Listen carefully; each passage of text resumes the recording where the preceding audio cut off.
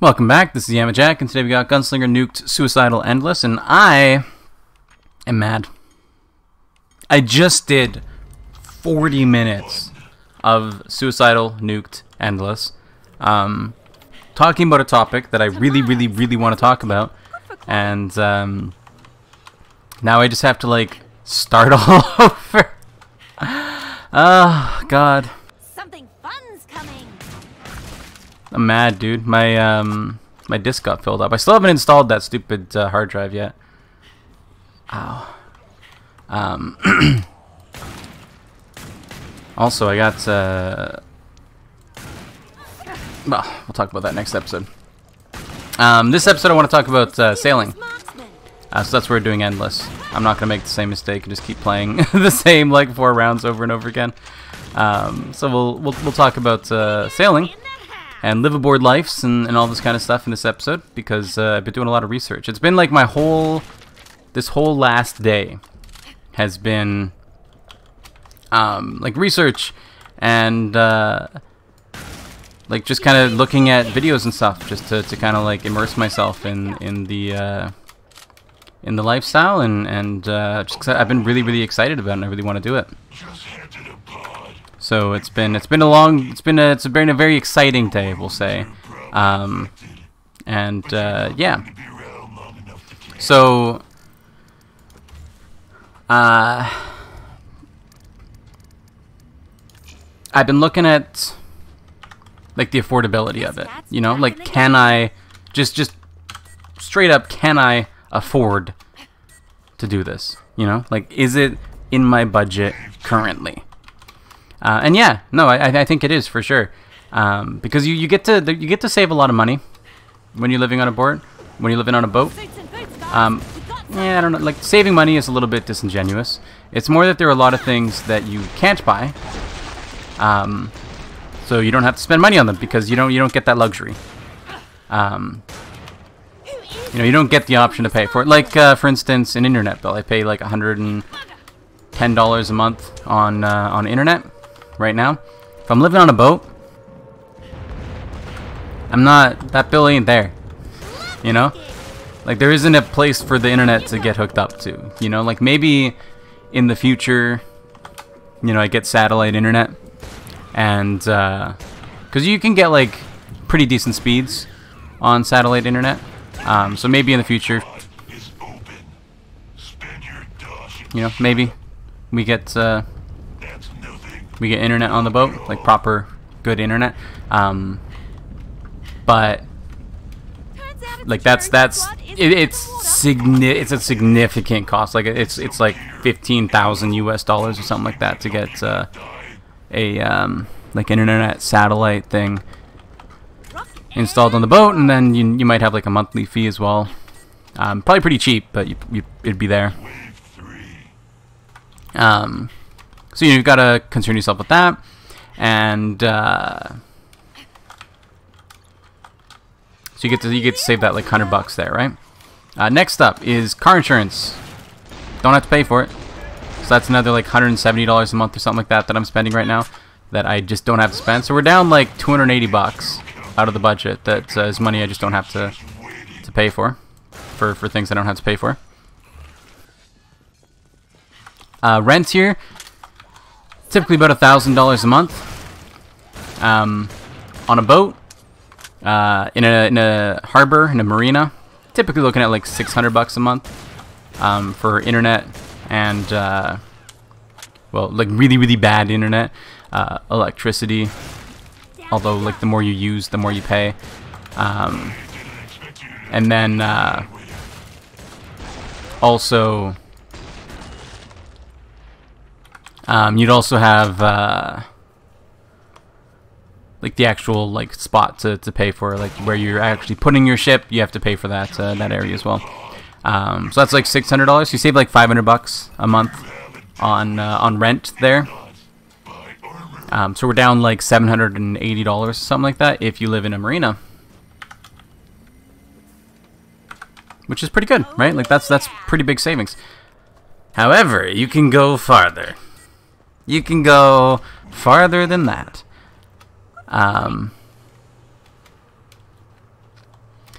you can, instead of living in a marina, you can just go anchor somewhere, which is free. So you don't have to pay for the marina fees and everything. And you just get to anchor and sleep. And then, you know, in the morning, whenever you want to go, just set sail and go to a different anchoring spot. And, you know, keep having a different view every morning when you wake up, pretty much, you know? That's an option there, too. So, yeah. It's cool, right? So that then saves like another $600. So you're like $1,400 saved a month living on a boat, which is incredible savings. And you know, at that point in time, I can like keep my phone and like, you know, get like I can keep some luxuries, for sure. And then you know, kind of get by, right? So you know, maybe have like a finance plan on a boat or something like that, and live on anchorages, which would be doable. Not the most comfortable lifestyle by any stretch of the imagination, but like it's doable. You know what I mean? Like it's not doable, right? So yeah, I could afford it like today, basically. Like I could go, you know, finance a boat for a couple $100 a month or something like that, and live on anchorages and stuff like that. Like I could go do that right now, right? That's completely, entirely within my budget, like right now, you know? Totally doable, manageable, right? It's in budget. However, I don't know how to live on a boat yet. I don't know how to do it. So I have to learn first, and then yeah. So, and the other thing is when you make a decision like this to go in and live on a boat or in a tiny house, or you're gonna move to, you know, you're gonna move to a different country or whatever. Unless it's something that you have to do, you really don't want to give up your luxuries in life. Right? You don't want to give up your luxuries. You don't want to give up things that kind of keep you going, that keep you motivated and excited and happy. You don't want to give these things up because, this cat's back in the game. You know, it's going to be a stressful life, and you want to have those to kind of keep you grounded and kind of be able to continue being happy and moving forward. So yeah, for me, sort of like the main thing that I'd have to keep, even after moving onto a ship, is I'd have to keep making these KF2 videos. So I've been thinking about how I would do that within the context of like a liveaboard lifestyle, because there are a few problems that come into play when you live on a boat with regards to making YouTube gaming Let's Plays. Okay? The first of which is internet. So the internet sucks on a boat at best. You know, unless you go for some really, really expensive, you know, satellite internet solutions, which I don't have the ability to do currently. Unless you do that, pretty much the best you're going to get is your phone's data. Or if you pull into a marina or something like that, you know, you'd have you'd have Wi-Fi at the marina or something like that. Or alternatively, you could head out to public Wi-Fi somewhere, like, you know, anchor, head out to land, go to public Wi-Fi, and do whatever you need to do on the internet out there if you need a little bit quicker internet. And that's, you know, again, public Wi-Fi. It's not like great, but like it's better than like not having internet. So those are your like options on a boat, right? So when it comes to uploading the KF2 videos, 2 of them every day, it's a little bit hard to well, I guess what we have to do. So yeah, so there's the internet problem, right? Like getting fast internet is a problem. But then the other problem is just like having internet at all isn't something that can be done every day. So like what would end up happening is I'd have to like record KF2, you know, at least like 2 videos a day, or at least averages out to 2 videos a day. And then when I'm able to go and get internet, upload them all, make all the thumbnails and all that kind of stuff, and get them ready to go, right?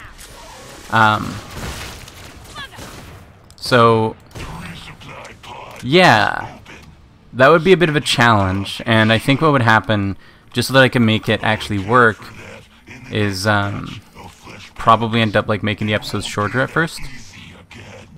And then one of the other problems is electricity. Like, you only have so much power in a boat. You know, like whatever boat I get is gonna have solar, because it's gotta have solar. You know, like, excuse me. You only get so much power from those solar panels. Like, and on a sunny day, with a few solar panels strapped to your boat, you could look at like maybe 5 kilowatt hours, right? How much? Like, my computer probably uses, I don't know, like the computer that I have right now, a day, probably more than that. So like my computer could not get powered as much as I am powering it on a boat. I also wouldn't want to take my computer onto a boat. Is the other thing. So, oh, we got some kind of a message. What is it? 8 degrees in Langford, high 9, low 5. So anyway, you know, like, it's not really there. So, I don't know if I'd have the time to really record all the videos and like make all the thumbnails and all that kind of stuff. Probably would. I could probably find the time for that every day. But, you know, again, probably having to do like shorter episodes or something like that. At least at the start, just to kind of like see how it kind of fits in to the whole lifestyle. And see if it's something that I'm going to be able to make work, you know? Because I don't know. But yeah, and then you know, like, you know, there's other things on a boat that use power too, right? Not just my laptop that I'd be using on the boat. There's also, you know, I would want a water maker for sure. A water maker is it takes the seawater and then desalinates it and like turns it into proper fresh water. So I would want to have one of those for sure on a boat. If I had a boat, I would have one of those.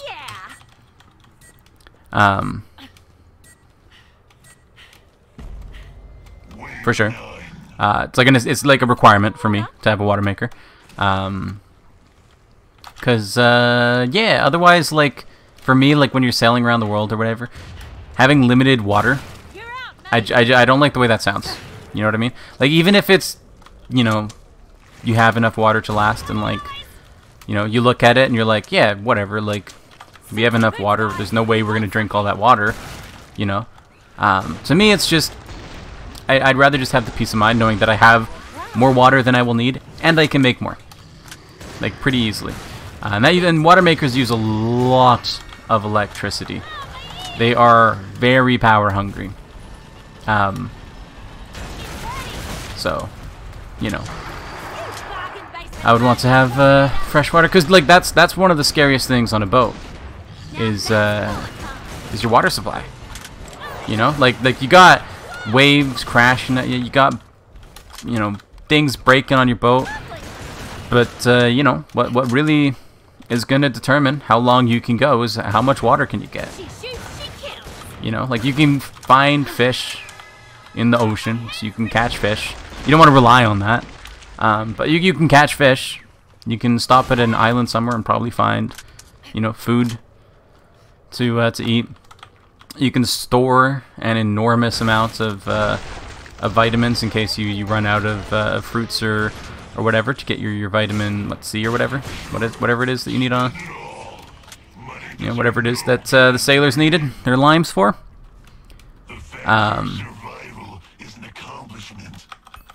But water is always going to be the deciding factor. And then, you know, you can make water yourself. You know, worst case scenario, your water maker breaks, you're out of water. You can make your own water.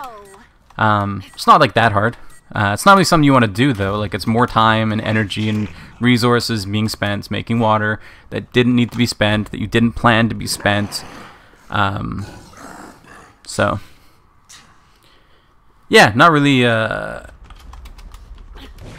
thing you want to be doing. But, so yeah, no, I would want to have a water maker on board if I was going to be sailing around the world. To me, it's just a requirement, you know? So before I'm, you know, if I'm sailing around a coast or something like that, sure. I'm okay with, like, if I'm sailing around a coast on, like, West Coast Canada or something, you know, yeah, okay, whatever, you know.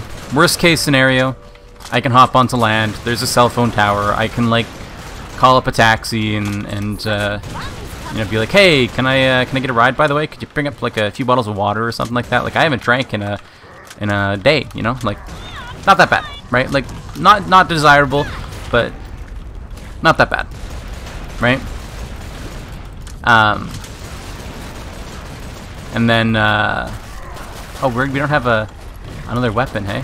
Oh shoot, I thought we had a Glock, so I was blowing my ammo. Uh-oh. Let's go hoover up some munitions here. Should be okay with one more Either this is a giant ammo crate or something else entirely. with some reasonably accurate shots. Anyway. Yeah, there we go. Okay.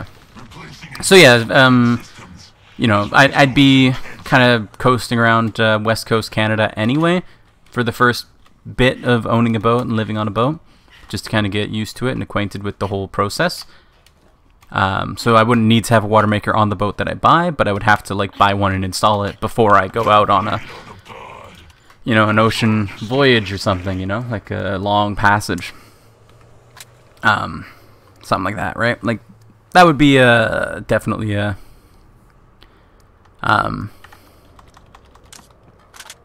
yeah. Anyway, so water maker is necessary for me, so that's going to use up electricity as well. They don't have to run it all the time. It's not like it's always running. You wouldn't be able to get the electricity for that anyway from solar. But you know, you also have to worry about that. Like, its power is limited on a boat, right? Like, you only have so much of it. You don't just have, like, an entire city's grid to pull power from. Like, you have what your boat generates. That's it. Probably have a generator as well on board, a diesel generator. Wouldn't really want to be running that for like running my KF2 videos though. But it could be used for if I need something in emergency or whatever, for sure. But you know, like, again, that's not really for, like, the comfort stuff. That's for the, like, oh god, we need this thing on right now because we need you know, whatever running currently, immediately. And you know, like our nav stuff, right? Like, that takes electricity as well. Not much, but it'll take some electricity for sure. And you got to make sure that you have your power for that as well. And what else would you use, like, a diesel generator for on a boat? I don't actually know. Heat, maybe. Might have, like, electric motors or something like that. I don't really know. I don't really know. I'm not an expert on boats yet. Will be someday. Get back, you know, come back in a few years, and I'll be a proper, knowledgeable individual when it comes to sailboats. But for right now, I'm not there, so we'll have to take our time and get there. So, you know, anyway, the electricity is limited, so is the moral of the story. So it'd be probably shorter episodes. It's just like it's things you have to kind of think about when you're thinking about getting a boat, right? Or rather, when you're thinking about making any kind of big lifestyle change like this, you have to think about your current lifestyle and how you're going to kind of, like, what kind of sacrifices you'll have to make, what kind of sacrifices you're okay with making, and what you're not okay with making, and you know, like, how exactly are you going to change to accommodate these, and what are you going to give up, and what are you going to keep, and you know, all these things. And so you can kind of logically and soundly and educationally, you know, make an educated, I guess, decision on whether or not this commitment is worth it to you. So I've been kind of laying out all the bits of stuff that I'd have to give up, and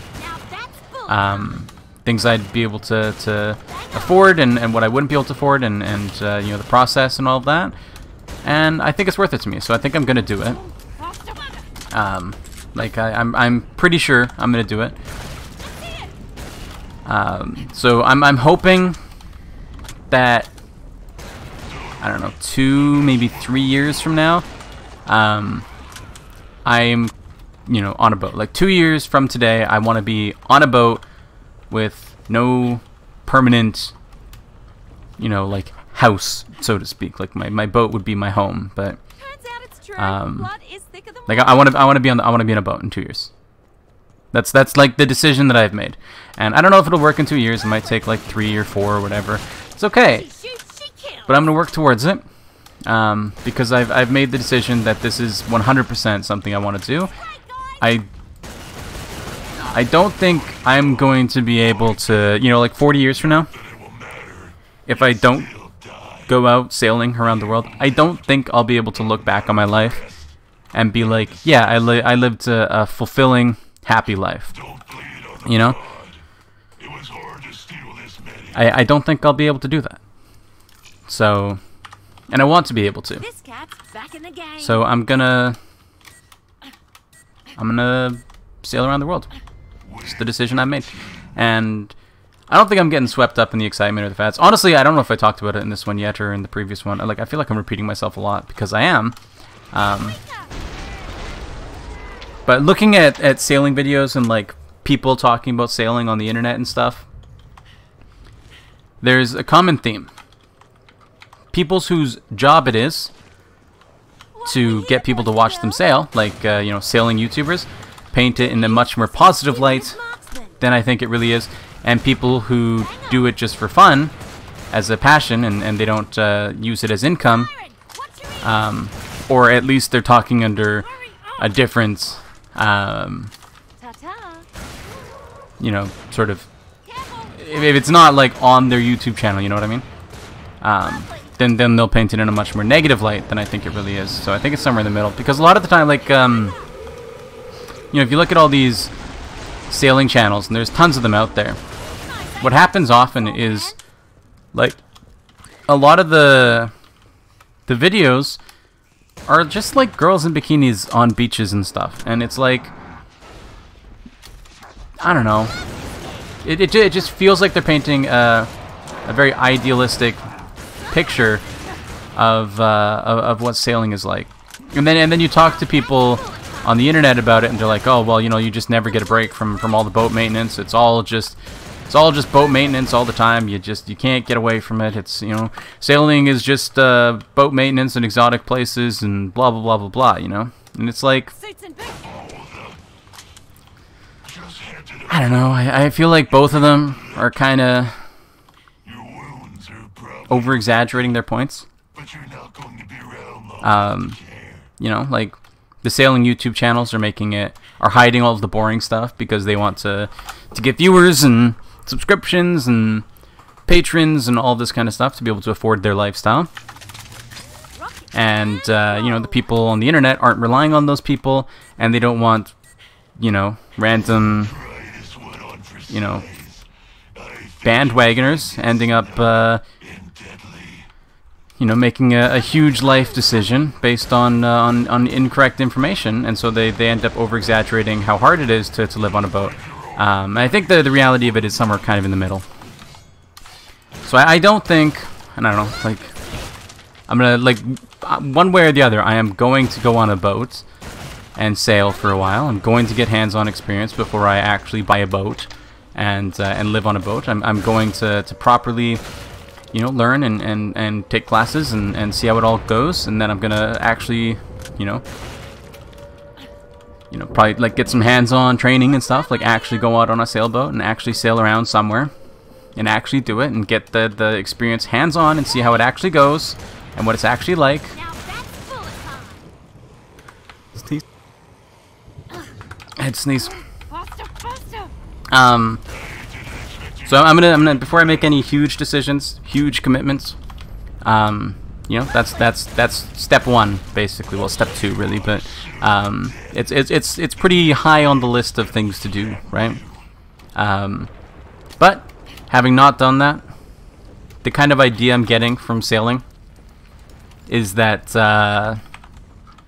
it actually is, and again, this is just my understanding from kind of piecing together information from all the different sources that I've seen, is that it kind of is pretty easy, it seems, and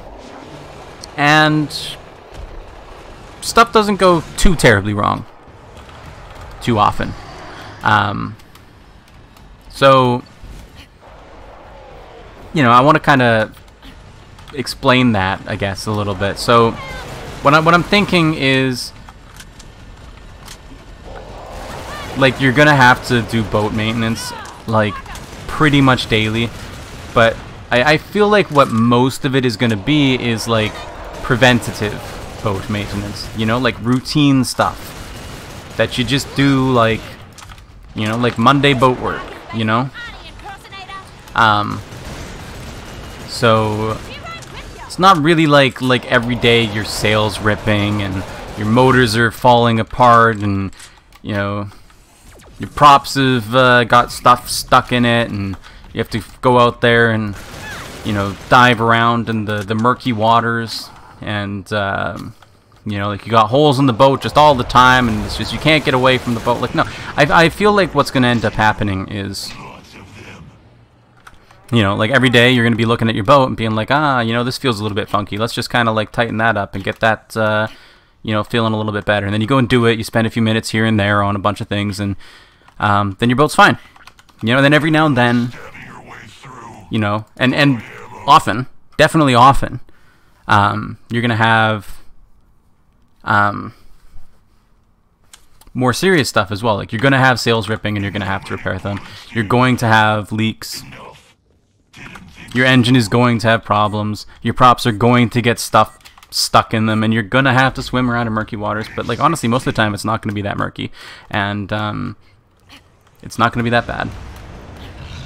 But, you know, like bad stuff is going to happen on occasion, but, like, the really bad stuff probably just doesn't really happen that often. It's probably, like, my estimation of what sailing is like is probably that you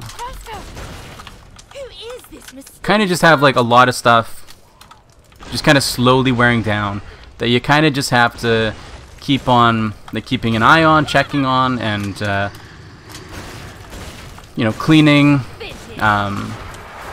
and just kind of doing some general preventative maintenance on your boat, so to make sure that the really bad stuff doesn't happen too often. So for a lot of your sailing life, you're going to be living a pretty relaxed, chill life, and you're going to have time to go and explore the places that you stop off at and do all this kind of stuff. But you're also going to have to buy, you know, parts and you know, take things apart and piece them all back together and all this kind of stuff. And that's also going to happen. But it feels like the YouTube channels, they make it seem like it doesn't happen. The YouTube channels make it seem like it doesn't happen. And then when you're reading on the internet, people make it seem like you'll never have time to do anything. And I'm like, the reality is probably in the middle. You know? It's probably just smack dab in the middle. Because the way I see it is people leave their boats for months at a time over the winter, you know?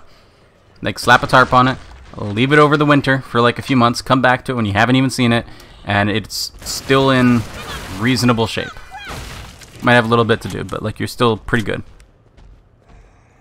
And obviously the boat wasn't moving. There's going to be more wear on it when it's moving, but it's like 2 months, dude. You know?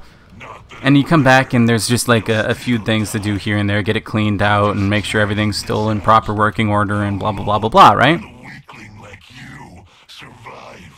And yeah, you know, it's not moving, you're in pretty still waters, you're in a pretty safe area. Sure. Okay. But have you ever thought about how like it's, you know, also just been left there alone for a few months and it's like pretty much fine? Like I feel like boats are made to handle the waters reasonably well. Or something else entirely. You know, like they're probably built to handle it, right? So stuff probably goes pretty well, generally speaking, most of the time. You know, I don't know. I don't want to paint it in an idealistic way, but I also don't want to like. I guess what I'm saying is there just doesn't really seem to be like an accurate source of what being on a boat is like, except for just going and doing it. You can't know what it's going to be like because you can't trust anybody because everybody's trying to trick you. The YouTubers are trying to trick you into thinking that it's some kind of picturesque, ideal journey to find yourself kind of thing, and nothing goes wrong, and it's just all the time being on a beach, half naked, and just enjoying yourself, right? Turns out it's true. Not true. Blood is thicker than water. And then, you know, you talk to people on the internet and they're trying to convince you that it's just like a really tough thing and it's just always boat maintenance and don't believe these YouTubers and blah blah blah blah blah. Also not true. Or else you wouldn't be doing it. You know, like it just like you wouldn't have the time to like deliver stuff to places if it were always just everything breaking. You know what I mean? Like it wouldn't be a viable method of transport. Like if stuff was always breaking and you never had time to do anything other than fix your boat, you wouldn't be able to move it. Okay? I guess is what I'm saying. Okay? So yeah, sure, you can have maintenance and stuff to do. And then you move it for a bit, and then you break some stuff, and then you fix it again, and you're anchored for a bit, and your boat's like pretty okay, and you know, you fix up whatever's not okay, and kind of enjoy yourself here, and then you know, you're fixed and ready to go again, and you go out and go do something else, and you know, your boat breaks again, and now you fix it, and you kind of repeat this whole process over and over again. I think that's kind of what's going to end up happening when I live on a boat. You know, like obviously some stuff will have to get fixed on the fly. If your sail rips, you have to fix it. Doesn't matter really where you are, unless you have like a spare sail, and you probably do, but you know, like you're still gonna fix it because you want to have another spare sail. So it's just yeah. I feel like it's neither the picturesque journey that a lot of these YouTube channels make it out to be, and I feel like it's also not this just dreaded, always, you know, hard and everything's going wrong kind of disaster that you know, people will try to tell you that it is. So but I put together a plan. I put together a plan. So what I'm gonna do is, first up, the first step on the plan is for me to lose weight and get into somewhat better shape. I said it before, being on a boat, you're going to lose weight. It's going to be an active lifestyle. You can live an overweight life on a boat. You can't live like a fat life on a boat. You know what I mean? Like, that's not doable. There's just too much activity on a boat for you to be like obese, you know? And I would rather, I'm under 300 pounds, you know? Like I'm not huge, but I'm heavier than would be like comfortable doing that kind of like laborious work. So I'm gonna lose some weight, get a little bit healthier, a little bit more fit, and then hopefully like this summer, I'll be able to get some training on a boat and like take some classes on sailing and learn, you know, the ins and outs of it all, and kind of get some hands-on experience with what's going to be happening and what it's like, and you know, really properly solidify my decision to live on a boat. This is a giant paper cut or something else entirely. And I think my decision isn't going to change when I do that. I think I will still, after having, you know, gotten that experience and lived on the boat, I think I will still be deciding that I want to go and live on a boat, because it just seems so good to me. So gonna be probably sticking with it, but you know, that's the next step, is to take whatever classes I need to feel confident enough to own a boat and live on a boat on a coast just around here.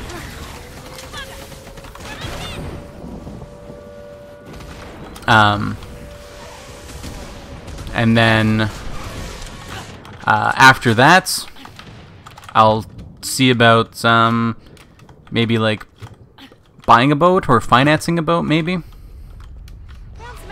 and living out at like various free anchorages around here.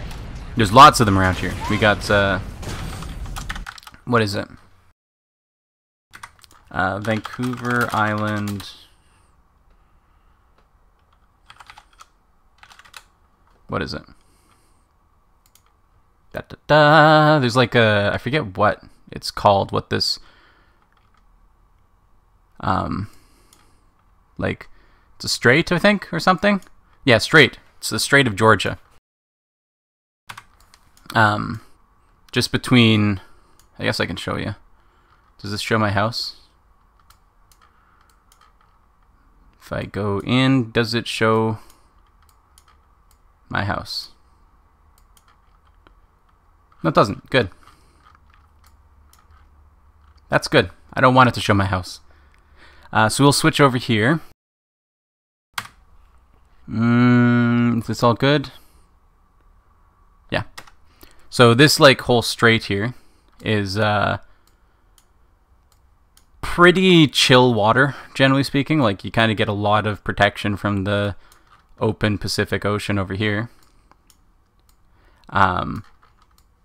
Just in this little area here. I live down at the tip down here-ish, and there's like a bunch of them. Let's see if I can find it. Anchorages, Vancouver Island. There's a ton of them. Tons and tons and tons and tons of them.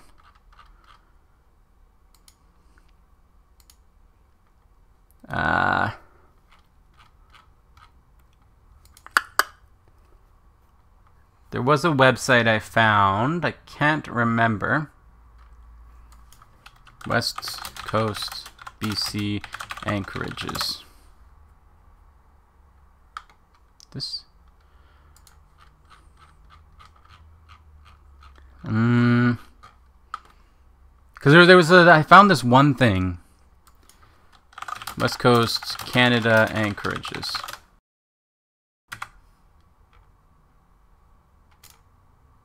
Is this it? There's a thing that had like a website that showed all the, like a map that showed all the anchorages.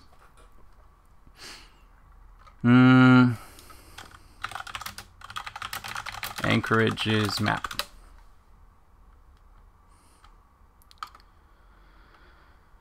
I know I had it, but I can't. I had it on my phone. I can't find it. See if it's still up on my phone, maybe.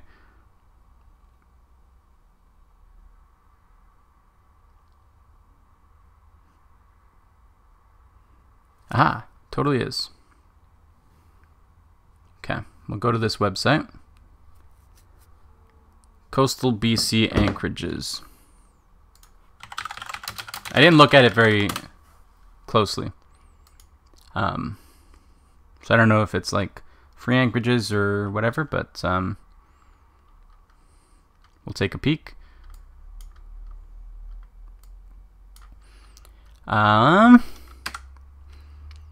Location of safe anchorages in coastal British Columbia, which is exactly what we want. So that's kind of like all this sort of area here. Dunka dunka. If we zoom in, the anchorages start popping up. These are all the safe anchorages around here. So again, I live down here-ish. There's anchorages down here, tons of them up there, lots of them all over here. So I could pretty much just kind of like travel up and down the island, stopping at all of these various anchorages along the way and kind of exploring BC through the water. Like just tons and tons of anchorages all over the place here, right?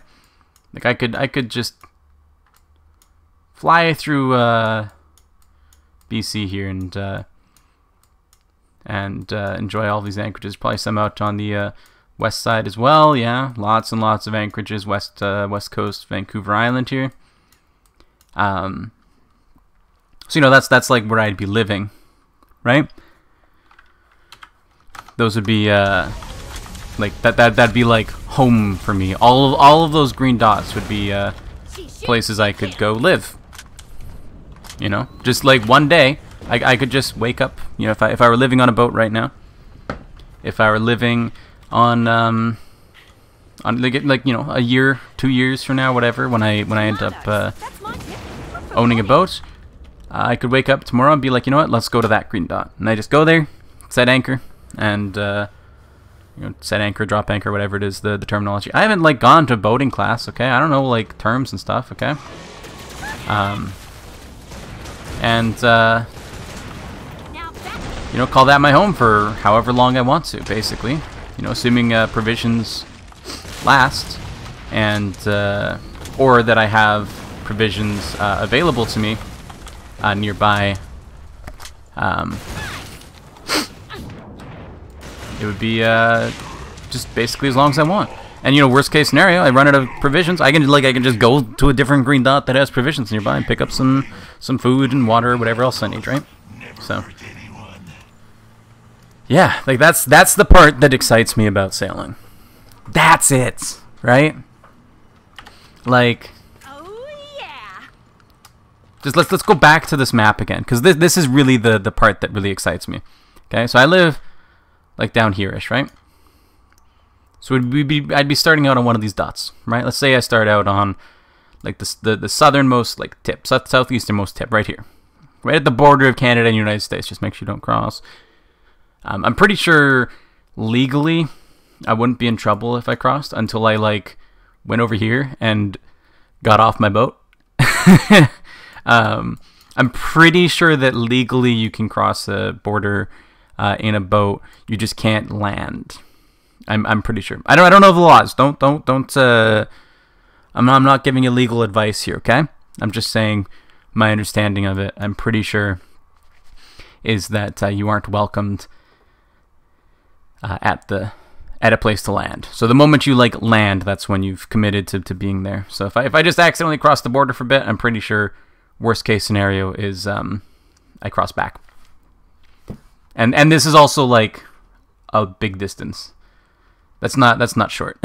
You know, that's a very, very, very long way.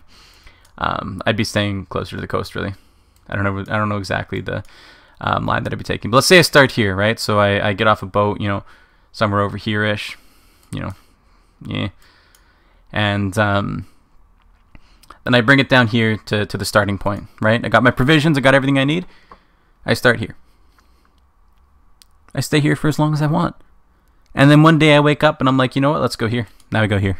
Now I'm here. Then I'm there. That's it. You know, there's no commitment to this green dot. I don't have to stay at that one if I don't want to. You know what I mean? Like I can just boom, now I'm over here. And then I stay here for as long as I want. And then one day I'm like, you know what? Let's go to that green dot. Let's go to the, what is that? Cadborough Bay? Cadborough Bay? Yeah. Go down here. Now I'm here. Stay there as long as I want. One day I'd be like, you know, let's go up over here. And then I'm there.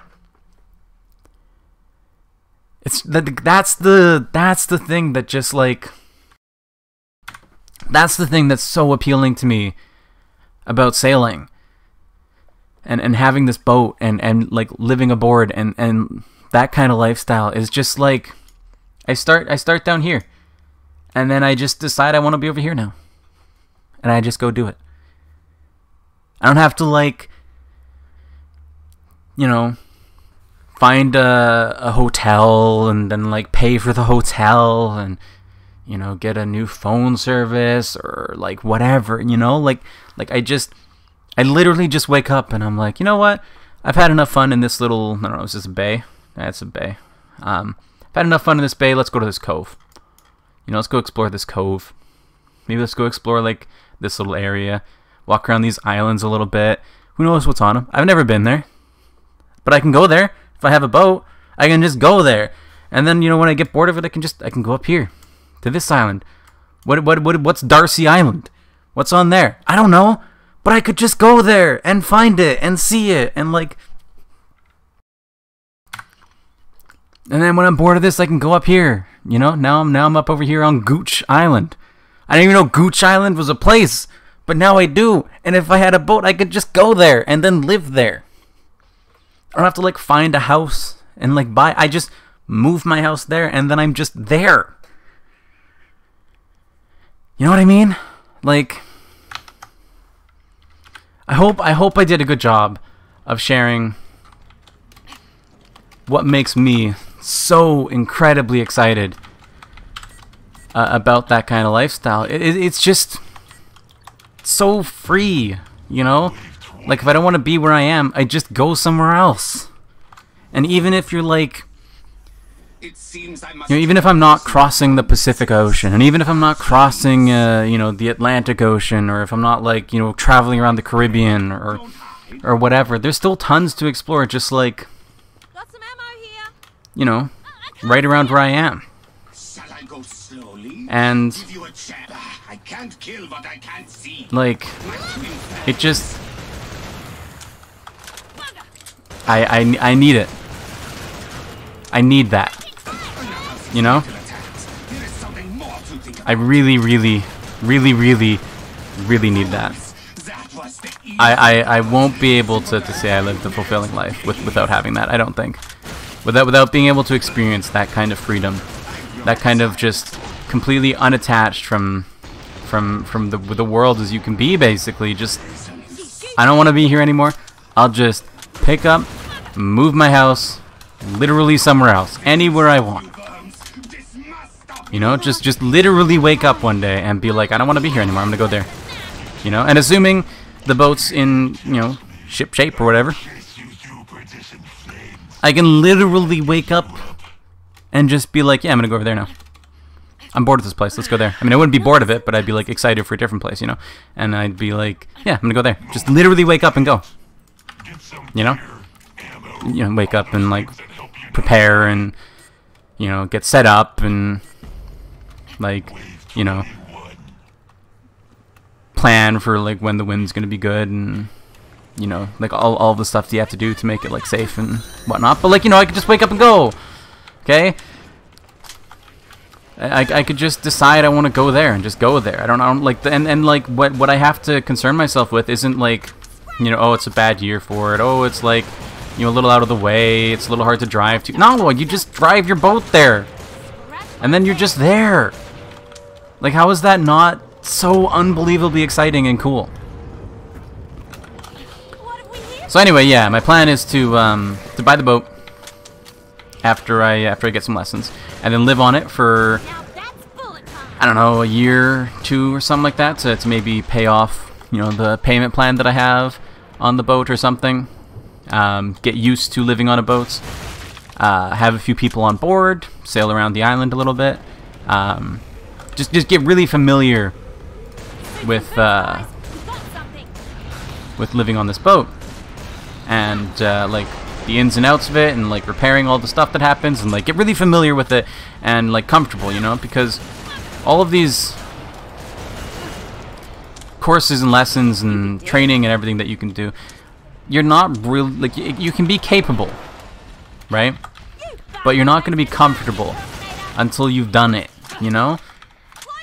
Even like this hands-on experience, you're going to have somebody else there, right?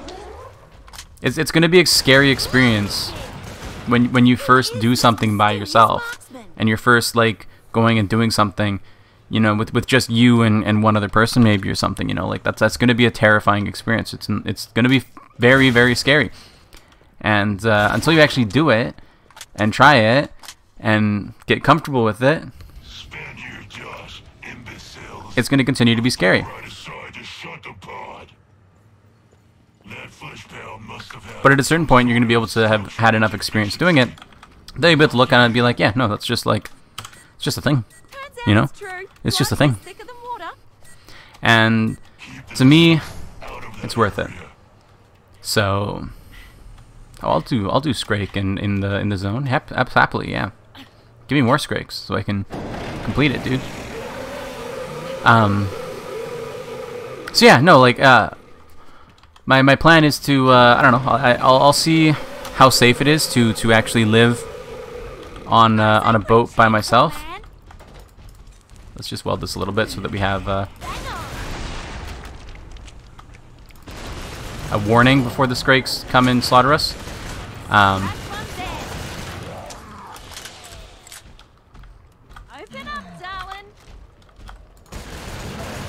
While we were handling the other Skrakes anyway.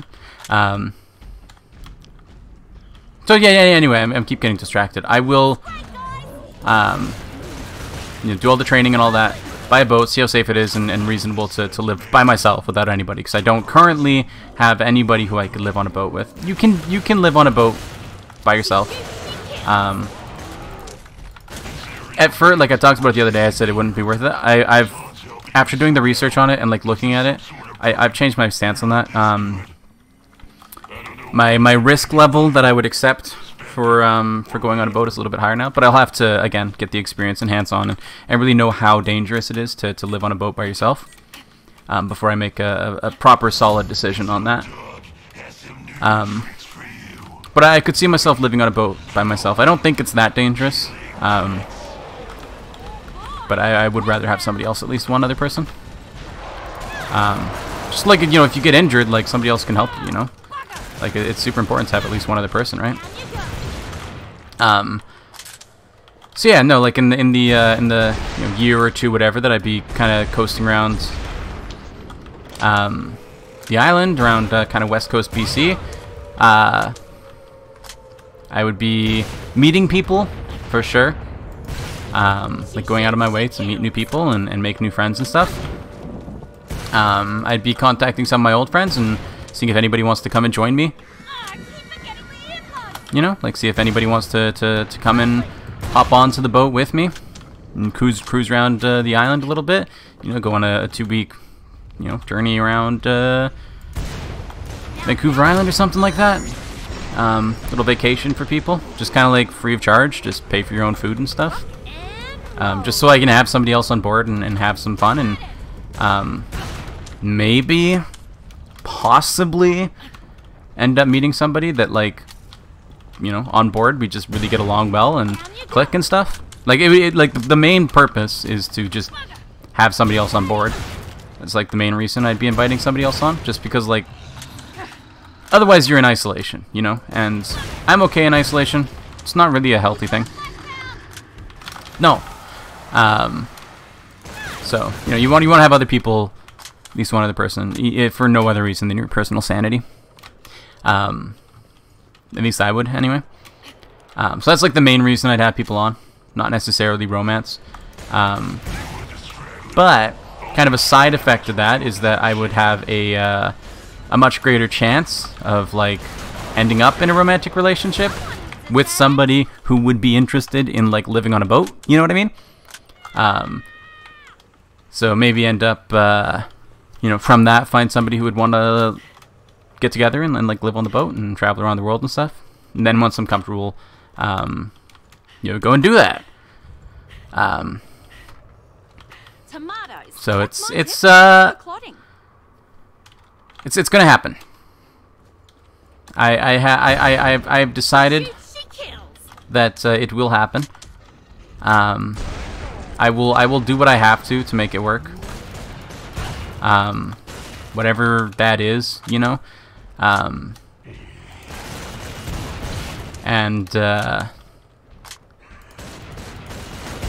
I'm gonna make it work. So I'm hoping 2, maybe 3 years from now, I'm living on a sailboat. And I'm hoping maybe a few years after that, I'll be like sailing around the world with somebody I love, you know? Like that's the future that I want in my life. I've been kind of, for a while, I've kind of been, I love YouTube as well. Sailing doesn't necessarily prohibit me from making YouTube videos. In fact, I think it would be even better for YouTube videos because I'd be able to make sailing vlogs, which would be like, I don't know, people probably like that.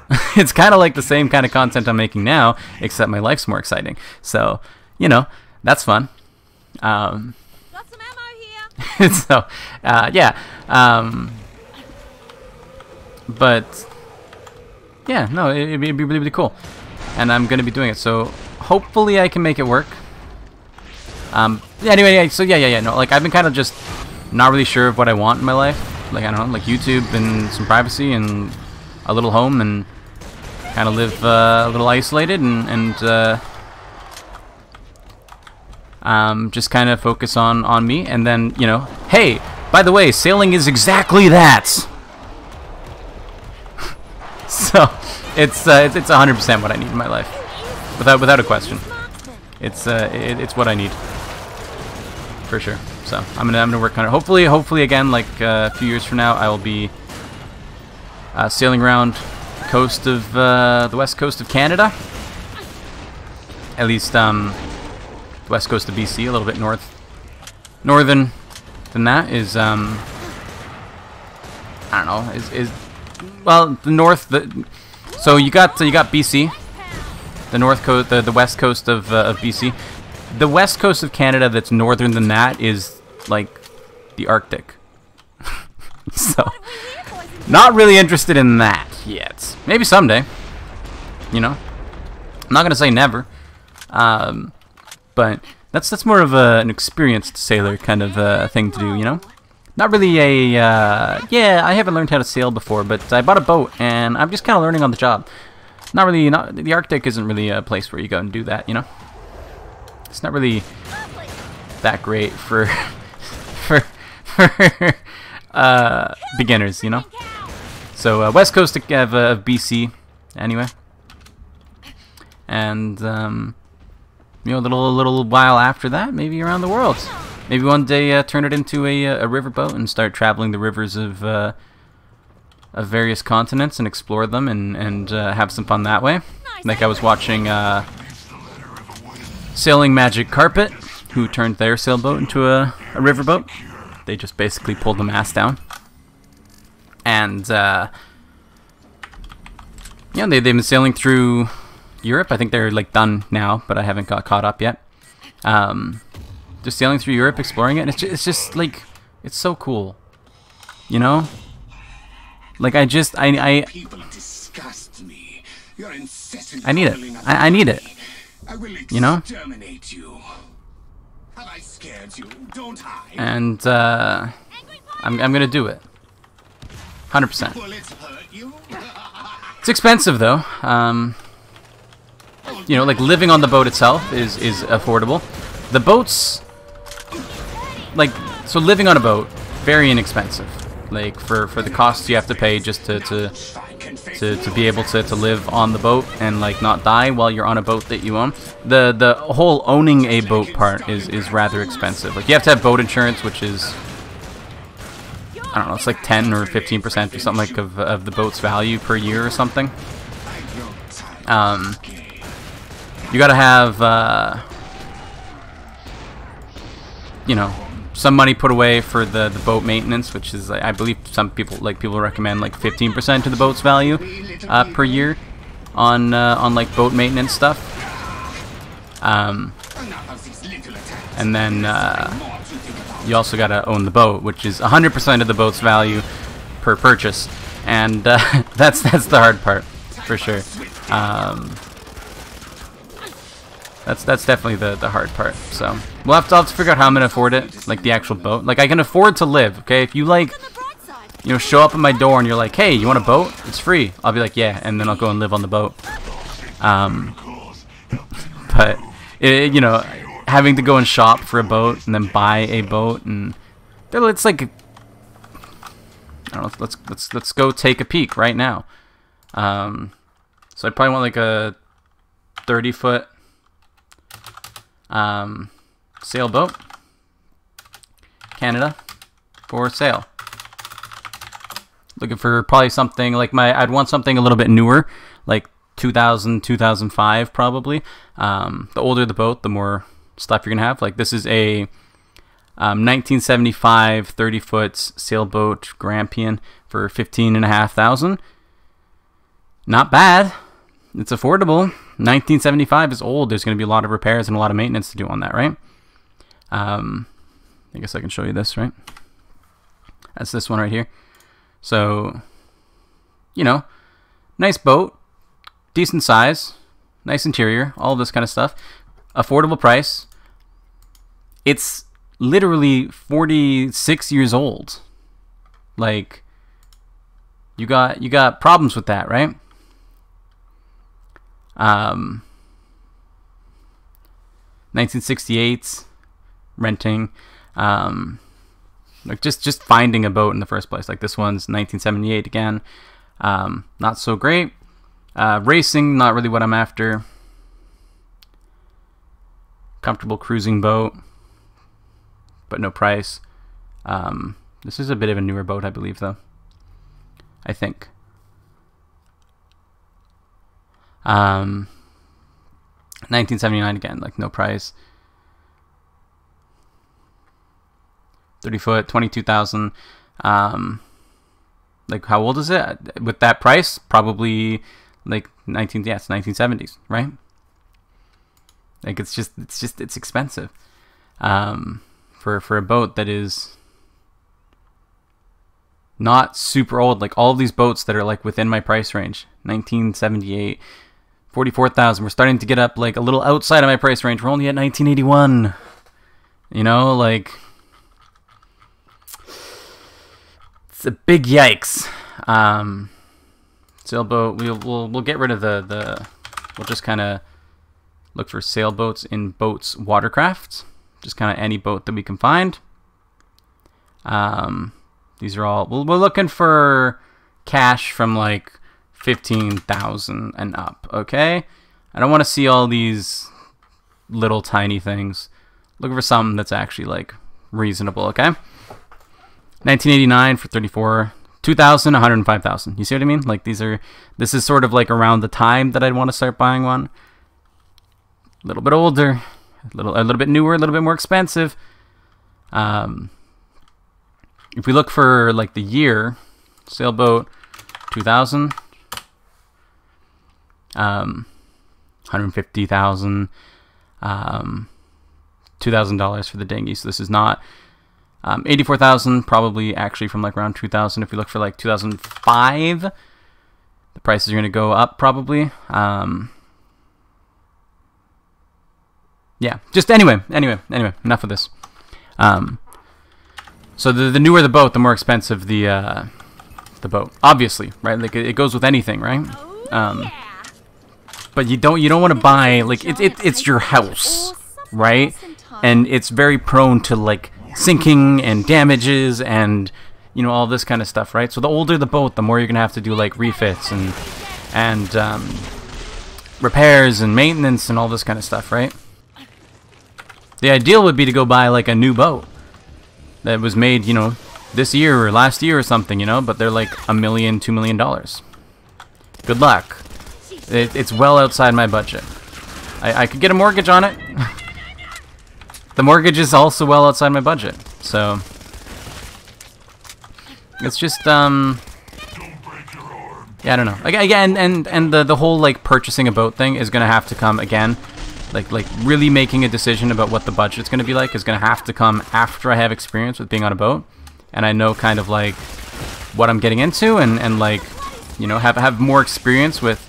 You know, what kinds of repairs are there going to be? What kinds of things am I going to have to keep an eye out for? After I talk to some people and, you know, make some connections and friends and stuff in the sailing communities and whatnot, and kind of get a little bit more experience in that sorts, right? And figure out more about what I'm doing so I can make a proper educated decision. But like just kind of looking at it right now. Like 2000 is probably the latest I'd want to go, or the oldest I'd want to go. And a 2000 boat is like a boat from the year 2000 is typically around about like 100,000 or so. Like a 30 to 40 foot ish sailboat is typically around that price. So yeah, it's definitely it's not cheap to buy the boat. So I'd probably be on like a payment plan or a loan from a bank or something like that, right? If I'd be approved or whatever. So like there's just a lot to be worried about for sure. But you know, it's what I want to do. So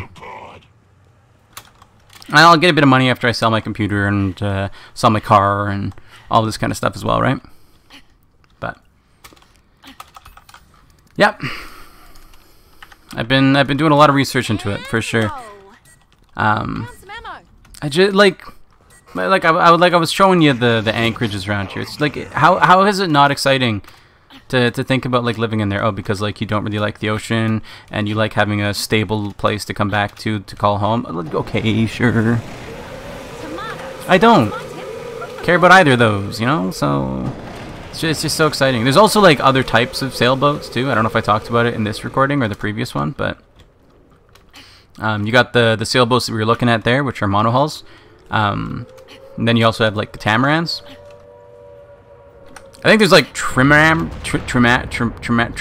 or something like that with like triple hulls, but you're really deciding between a monohull or a catamaran. A catamaran is like two boats basically strapped together, with some bits in the middle to hold them together and add a spot to stand.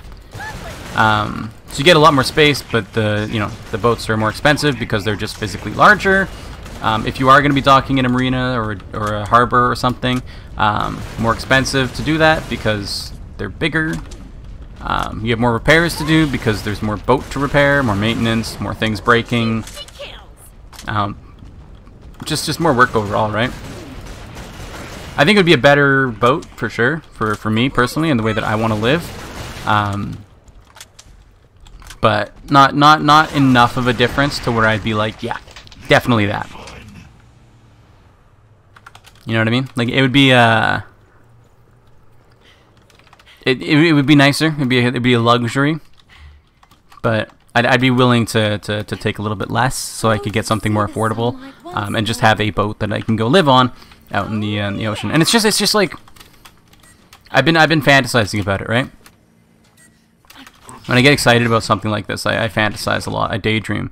And one of the things that I've been fantasizing about is when I eventually own the boat and I get to go out sailing, right? So I'm operating on the assumption that I'm probably going to be living alone on the boat for a lot of the time. And then I've did like it's just been a fantasy of mine, okay? And fantasies aren't always realistic, okay? Okay, we got that under control there.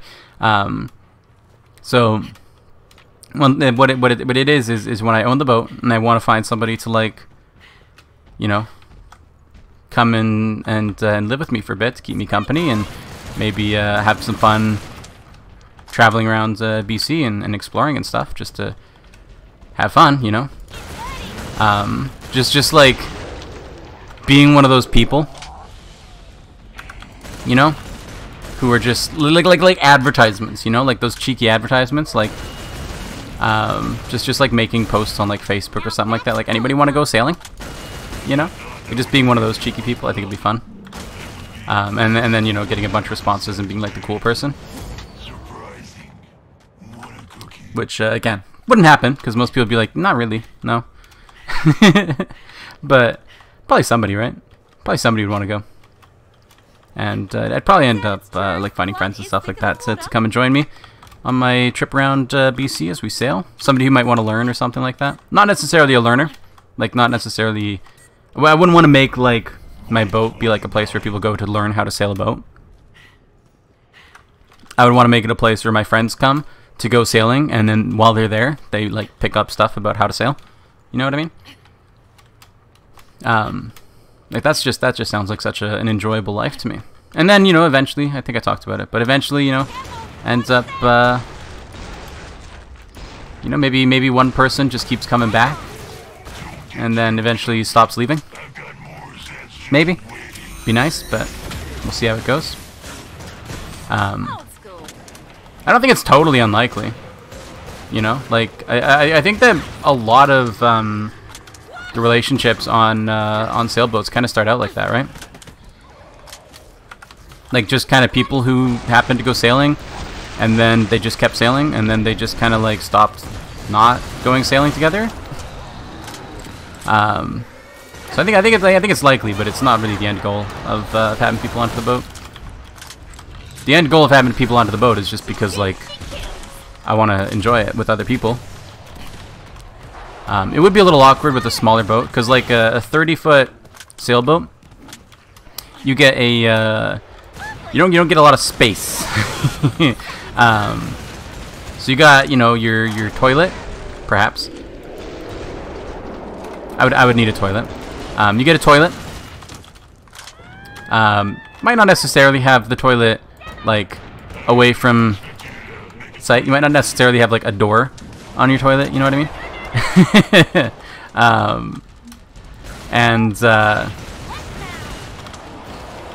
You won't have 2 bedrooms. You're definitely not gonna have 2 bedrooms, like 2 cabins, 2 proper cabins. You'll have one, and then like a living room that can be converted into a bed with on like a sofa or something, on a couch that turns into a bed. You lay out a mattress or something, you know. Tomatoes. That's good for clotting. So people who aren't in a romantic relationship would find it a little bit close. For sure. But that's just sailing, right? Like that's what being on a boat is. You only got so much space. You're gonna be stuck together, so. But I think it'd be fun. I think it'd be so fun. So fun. And the more I talk about it, the more I'm like, yeah, no, I need to like do this. You know what I mean? Like I need to. It must happen. It must. There is no avoiding it. So, definitely, I'm hoping, yeah, this summer I get to go maybe do some training and learning and stuff. And then next year or the year after, maybe buy a boat. And hopefully pay it off in a few years and then start cruising around the world. Maybe in the time I'm cruising around BC, I end up picking up a bit of an audience. Enough to make a little bit of bonus cash. Because the thing is my income is tied to me being in BC. That's why I'm like, yeah, I'll cruise around BC. I'm on disability. My disability is like more or less anxiety. So I can own a boat and travel and stuff. I can't have like I can't have like a full-time job. Even though sailing is like a full-time job, like the moment it becomes a job, it's just like I'll end up being late and I won't be able to handle it. I won't be there. Anyway, so I'm on disability, and if I'm not living in BC, I don't get my disability money. That's bad, right? That's really bad, of course. So before I leave BC, I have to have money, income, you know, one of the two. I either have to have money saved up to be able to afford to go on a trip, and then hopefully I still have disability when I come back, or else I'm kind of screwed. Or I have to have some sorts of income, and I'm hoping that maybe YouTube vlogs would take off, you know, sailing around BC. I would like to have a channel where I talk more about the nitty-gritty of being on a boat, you know, because a lot of these channels, again, like kind of paint this picturesque version of sailing that I just don't think is totally accurate. And then a lot of people try to scare people away from making a bad decision, which again I don't really think is totally accurate. So I'd love to be able to kind of record everything that happens and put it together so that people who are interested, kind of like the position that I'm in right now, have a resource to go and see what it's like from like the start of like I want to go sailing. I've never sailed before. I have literally no money. How do I like make this work? To I live on a boat and I'm sailing around the world, and you know what it's like and the whole process. You know, because like that kind of thing isn't out there. Like all of these channels that are sailing and have these like YouTube videos on it, like for the most part anyway. They're like, oh yeah, we started like 3 years ago. This is our origin story, blah blah blah blah blah. But nobody's got like, you know, their first time being on their boat. You know, and I'm not gonna necessarily vlog the whole process of learning how to sail and all of that, because that's just preposterous. That's entirely too much. To concern myself with right now. Well, probably, I don't know, maybe I will. But I think that as long as I go through the process of like buying the ship and like how I'm affording it and like how much it costs and you know all this kind of stuff, I think that as long as I kind of go over that, it's gonna be like fine for people in my position. And then kind of like, you know, so I did this, and now I'm sailing, you know, and I think that would take off. I think that would fit into a nice niche, so I think I'd be able to make enough money to get by, maybe, hopefully, I don't know. If I can't, then I can just continue cruising around, you know, Canada, BC, like that's fine. I'm not complaining about that. Like even just cruising around Vancouver Island is like a dream. So there's so much to do here, and so many places to explore just here, you know, that I'd love to do that. Even if it's not, you know, these exotic, you know, going over the Mediterranean and, you know, doing all this. Yeah. But it'll happen. It'll happen. One day. I have never felt the same way I do about sailing as I do. I've never felt about anything else the same way I do about sailing, I guess is the way I can put it. It's nothing else has like, I don't know, like itched that itch of like excitement and like desire for change and action as the idea of like liveaboard sailing as, because it's such an incredibly exciting prospect to me. I can't imagine not doing it. You know what I mean? Like I feel like honestly, it's gonna sound insane, but I feel almost not quite, but almost as like strongly that like I have to do this, almost, not really, but like almost, okay, in a different way, for sure, as I did when I first learned that I was when I first realized that I was trans, and like realized that like I have to like be a woman and like transition and like do this, like I have to. It's like a different kind of feeling though. With regards to the whole trans part, you know, it's less of a feeling of like I won't be fulfilled if I don't do it, and more of a feeling of like this is just wrong, I have to do this, or it's like wrong, I have to fix this, you know. But it's like almost as strong a feeling of like motivation for it, which is insane to me, because like I've never been so excited to get started on working towards a goal of mine ever. It's incredible, and it's all just because like the other day I just happened upon a channel and then just happened to watch a video of sailing on Delos, and I was like, this seems really cool, and then I, you know, everything kind of shifted at that point. And I know it sounds insane because we're only a few days out and like nothing's actually happened, but like I promise you I promise you. At least, like, I don't know, maybe I take some onboard experience, like lessons and training and stuff, and I end up hating it. It's a possibility. I'd be surprised, but it's a possibility. But I promise you this: I will at least do that. There's no way I won't. You know, like I can't not do that. I have to at least know if it's something that I want to do. And again, like a lot of these decisions that I want to make, like right now, like I want to do it. Let's just go do it. Let's just go buy it. Like you have to kind of like calm down and recognize that there's a process to all of this, you know, and like you have to handle it in the right order. And the right order for me is definitely, you know, the whole losing weight and getting a little bit more fit so that I can handle the responsibilities of being on board a ship.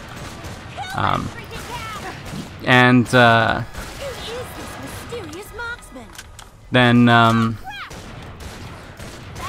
also I have to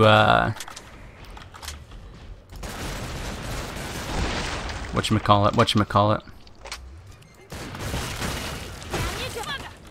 I have to get experience with it and learn how to actually do it. And then I have to, like, you know, find the way to financially make it work to actually buy a boat. Living on the boat is fine, but like procuring a boat is hard, for sure. So, you know, there's a process. I can't just, like, you know, start deciding that I'm going to start my sailing here, and I'm going to start doing this here, and I'm going to buy this kind of a boat, and it's going to be like this one, and like, you know, all this kind of stuff, because like I can't know the answer to those until later. But I wish I could, because like I want to make these decisions and I want to like do more. But like right now, pretty much all I can do is wait until summer. Like wait until the weather's good and like, you know, these sailing lessons are up, and like like what I can do is I can see like about like what the wait lists are, right? For getting these lessons or training or whatever, and then like what the costs are and stuff, so that I can get onto those wait lists if they are long. But yeah, no, it's gonna happen. You know, like I'm gonna own a boat and I'm gonna live on the boat. There's you just like phase through the ground. The heck? We're gonna end it at 35 here, by the way, because it's getting an hour and a half. It's getting a little long. And I've already been recording for like an hour before this because I had to do it like twice. So like right now my brain's like, did I talk about this one in this episode, or did I talk about it in the previous episode that I recorded that got deleted? I don't know. Yeah. Anyway, I'm just really excited about it, and I wish it could like happen faster, you know? Like I want it to be like, you know, next week that I buy a boat and I move out onto it and start living, and you know, have people over and like go sailing around the coast and have a ton of fun and like do all this kind of stuff, and you know, like I want that like now, but unfortunately I have to take it a little slower, and yeah, but I don't want to. I want to just go. You know what I mean? I want to just go. So, but you know, is what it is. So, whatever. It'll be okay.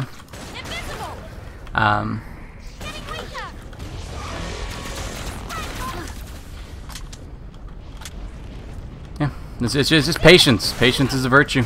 And when it comes to anticipating something, I don't have very good patience. I don't know many people that do. When it comes to keeping myself occupied, like for instance, you know, being able to not go terribly bored on a long crossing, a long passage or whatever it is, that I can do. I can keep myself occupied. I can keep myself, you know, having fun and not being terribly bored. When I'm like waiting for something, I can't keep myself from being excited about it. You know what I mean? And I don't think many people can. But I think I wish I could, just because it can be annoying to be like so excited that you can't keep your mind off of something, because it just like it bleeds into all of your thoughts. It's like all I can think about right now is sailing and like buying a boat and learning how to sail and like doing all of these things that I want to do so badly. It's like the only thing that I can think about. And whenever I try to think about something else, it always like ends up coming back to sailing anyway. It's just it's what I want. I'm getting pretty good at the recoil management on these, eh? There's like no recoil. It's crazy. This is what it does if I don't try and correct it. See, in case you haven't played it. So that's quite a difference of for the personal skill of being able to correct that recoil, eh? I mean, it's pretty good, right? I'm getting pretty good at it. Got some ammo here. It's almost like it's not moving. There's no jitter or anything. It's just like a nice smooth, just like there's a little bit of jitter, but like look how consistent it is, man. I'm good at it. Feels good to be good at something. One day I'll be good at sailing. See, it just bleeds into everything, man. I am excited though. I haven't been this excited for something in a long time. Yeah, wave 35, dude. So we're gonna kill ourselves on the matriarch. I could kill her. I was gonna if it was like a different bot. I don't know. Maybe we'll kill the matriarch. Sure, we'll kill her. I remember dying on her here, I believe, once. Back when I didn't know how to completely trivialize the matriarch. Back when she was like a hard boss. And I would like actually kite her around stuff rather than just doing the normal thing, and well, not really the normal thing, but like the better thing, and just walking around her.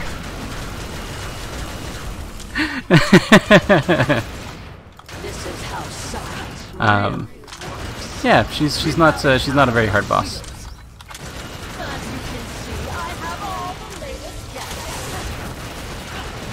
There we go. Now you kite.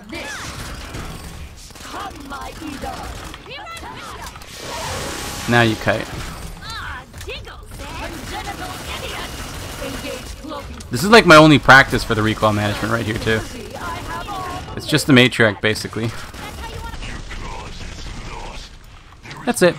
That's the matriarch. Not a hard fight. I might do a tutorial on her because a lot of people have trouble with her, and I could make a tutorial. I'm gonna do that. I think tomorrow maybe.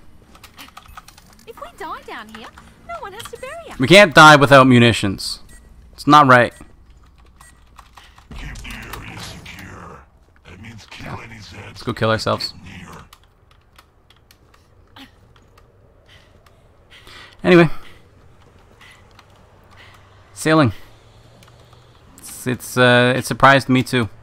I had no idea I'd be that interested in it when I started watching these. But I am. You know? I really am. I can't see myself not doing it, you know? Again, like I talked about it, like the only reason I don't own a boat right now is because I can't afford it. Like I can't afford to like putting aside buying the boat, which is expensive and out of my budget. Just like owning a boat is outside my budget. Or at least I thought it was. Until now, when all of a sudden it's like, no, actually it's cheap to just live on a boat. So, yeah. I'm going to go and do that. I mean, it'll be like I should have maybe done a little bit more. So my plan while I'm kind of like cruising around BC, kind of getting set up, is to install all of the conveniences that I need. Like, I'd want a water maker. The boat might not necessarily come with one. You know, maybe replace some of the older parts on the boat and get things into proper ship shape, you know. Maybe a dive engine or whatever. Like wetsuits, all the toys that I'm going to want while I'm cruising around the world. And, you know, kind of just spend the time in a relatively cheap environment, living on the boat, having fun, saving money, and buying toys. Lots of fun toys, and kind of getting equipped for a fulfilling, a very fulfilling life. And then, you know, once I'm all equipped, I've got the boat paid off, and I've got all the fun toys that I'd want, I can head out, you know? go wherever I want, pretty much in the world. Just go. After you fill out all the paperwork and like, you know, all that kind of stuff. But yeah, no, like the time I'd spend coasting around British Columbia would just be living on the boat and kind of getting prepared for a very fulfilling journey around wherever I want to go. And I don't know, I wouldn't stop at one lap around the world. I'd probably continue doing more laps. You know, just keep on going. You know, maybe I make my first stop off at Japan somewhere or something. You know, just cross the Pacific Ocean. I don't know. I don't know which ocean's the hardest. Probably North Pacific is probably one of the worst ones. I imagine it's very cold. But I don't know. I don't know.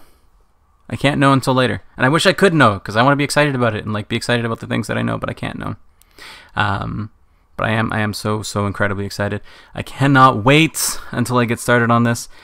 It's going to be such a huge change in my life when I eventually like start selling everything off and then buy a boat. But that's going to do it for today. Thanks for watching.